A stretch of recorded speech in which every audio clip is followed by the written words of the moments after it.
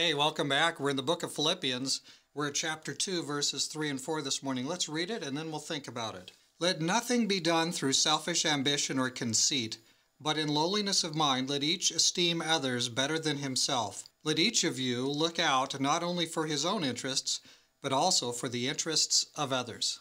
Now, this is a text that some people have used at different times to sort of make an excuse to get into other people's business. Right, look not only on your own things, but look on the things of others.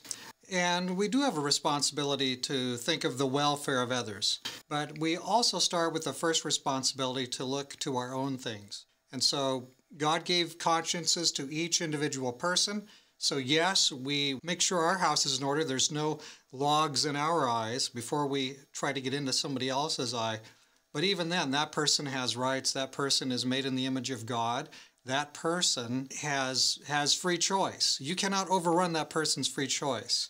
And so we want to watch for how we can bless others, how we can help others. We want to watch how we can help them, especially spiritually. But at the end of the day, remember, you can't force. Jesus could not take those Pharisees and run up to them and wrestle them to the ground and pound them a few times to help them see. It just doesn't work that way.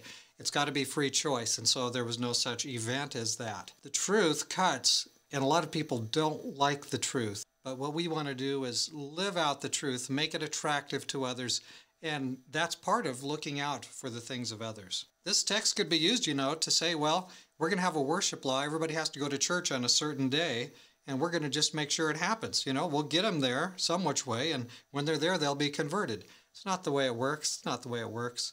We need to let God be God. He gave us free choice. He gave my neighbor free choice, and I want to be winning toward him, but I do look out for his things, but I don't overrun his choices.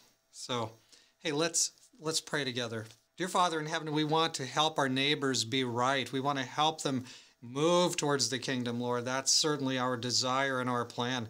Be our helper, Lord, so that this happens. Help us to respect their individuality, respect their choices, even some of their choices that we look at and say, oh, that's the wrong choice. We still can love them even if they make the wrong choice. Oh, Lord, help us to be right. Help us to make your faith attractive and to respect the free choice you've given to others as well. Even as we stand for the truth without compromise, even as we do that in the kindest way, help us, Lord, to help others move towards you, but also to know where the boundaries are. Thank you, Lord, for hearing our prayer. In Jesus' name, amen. So, let's be about our Father's work today. Hey, it's a new day. Go get him.